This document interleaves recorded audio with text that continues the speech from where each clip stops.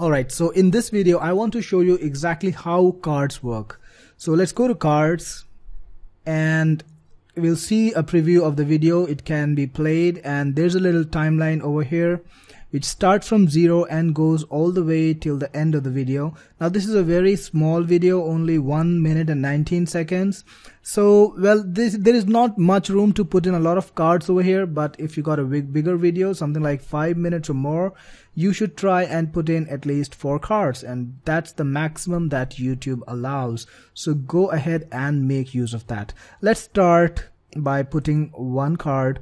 Now when you click on add card, you can either add an associated website, which is your website, which has been associated with YouTube, so that YouTube knows and verifies that it's a website connected to your channel.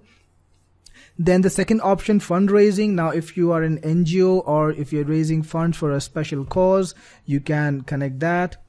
And then there's merchandise. So if you are on a merchandise, that's merchandise website that's supported by Google, you can add a link to the merchandise page. You can promote your merchandise through cards.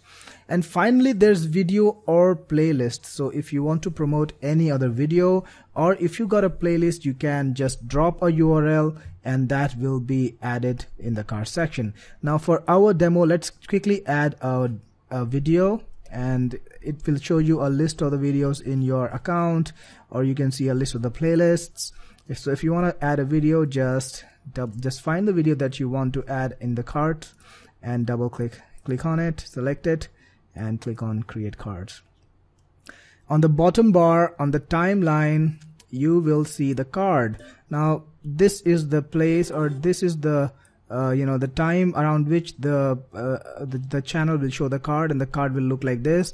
If you click on it, you will see the thumbnail and the title, and if people click on it, they will be taken to that video. Now I personally suggest to you, or it's my experience, that you should not put a card right in the beginning, because you don't want people to leave that early. So what you should do is put in a card at around 10% of the video, because that's where many of the viewers will want to leave, and they might click on something on the sidebar which might not be a video from you. So put it around the time when the video is only about 10% played. And then I like to put in another card to maybe another video or another place at around 50% of the video, depending on the size of the video. Now this is a very long, this is not a very long video, this is a very short video, so I really don't have much room to put in too many cards. So I'm just gonna put in 3, 1 around the middle, 1 in the beginning, and 1 right near the end when the video has almost completed and people want to maybe see something else. So there is the last one.